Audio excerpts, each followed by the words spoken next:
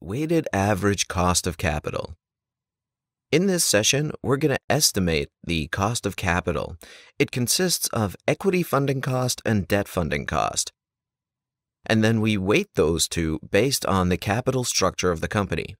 The combined cost is the weighted average cost of capital, which is the cost of funding the assets of the company. Let's look at a breakdown of how this works. Let's take the weighted average cost of capital for a company and break it down into its various components. The first distinction is separating the weighted average cost of capital into the cost of equity and the cost of debt.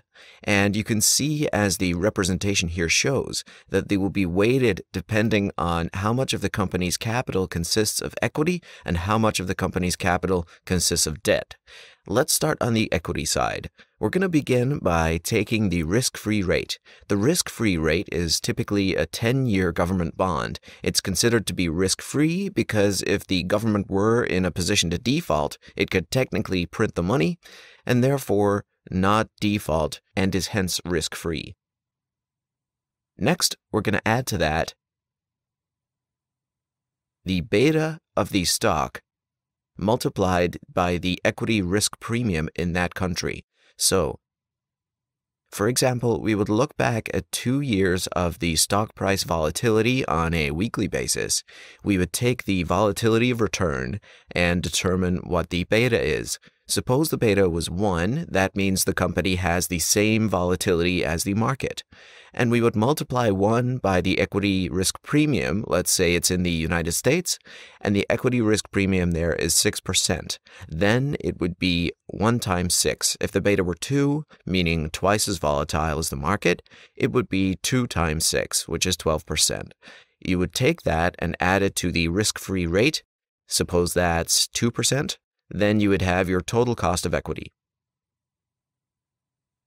On the debt side of things, it's a little simpler. You can take the average yield on the debt of the company and then multiply it by 1 minus the tax rate, because there is the tax deductibility of interest, but there is no tax deductibility of anything on the equity side. If the company doesn't have public debt or any debt that has an observable yield, you can look at a similar company that you believe would have a similar credit rating and assess their cost of debt. So we get the cost of debt after tax.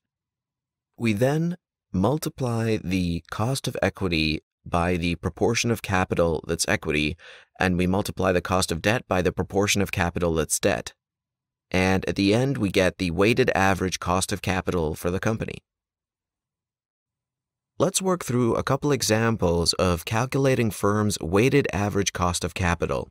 As a refresher, the WACC formula is equal to the cost of equity multiplied by the proportion of capital that's in equity, plus the cost of debt after tax multiplied by the proportion of capital coming from debt. So the cost of equity is equal to the risk-free rate plus the beta times the market risk premium.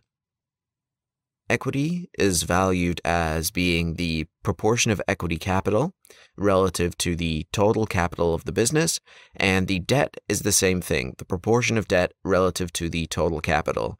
And then the after-tax cost of debt is the yield of debt multiplied by 1 minus the tax rate. So here's our formula as a refresher. So here's the information you've been provided for Internet Co., and we want you to calculate the cost of equity. The risk-free rate is 5%, the market risk premium is 4%, and the beta is 2.38. Calculate the equity return required by shareholders of Internet Co. Please try this on your own, and we'll show you the example. So here's a breakdown of the solution. We're going to break this down into simple steps, showing the required rate of return. It's the risk-free rate plus the beta times the market risk premium. The risk-free rate is 5, the beta is 2.38, the premium's 4%.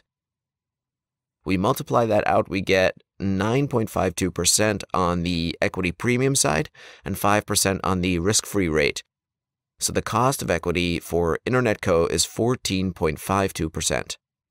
Now that we've seen how to calculate the cost of equity, let's move on to another example where we'll calculate the weighted average cost of capital. So consider a different company, Brick and Mortar Co. It has a cost of debt of 10%, cost of equity of 15%, a 30% tax rate, 10 million of debt, and 40 million of equity. So, what is the WACC for Brick and Mortar Co.? Please try this on your own and then look at the example solution. We're going to break down the WACC calculation into 4 steps here. The first step is to fill in all the numbers where we need the proportion of equity and the cost of equity plus the proportion of debt and the after-tax cost of debt. So here are all the numbers that go in our equation. That breaks down to be an 80% equity structure at 15% cost and a 20% debt structure at 7% after-tax cost. We can combine that to be 12% on the equity side and 1.4% on the debt side after weighting them, and combining that to get 13.4% weighted average cost of capital for Brick and Mortar Co.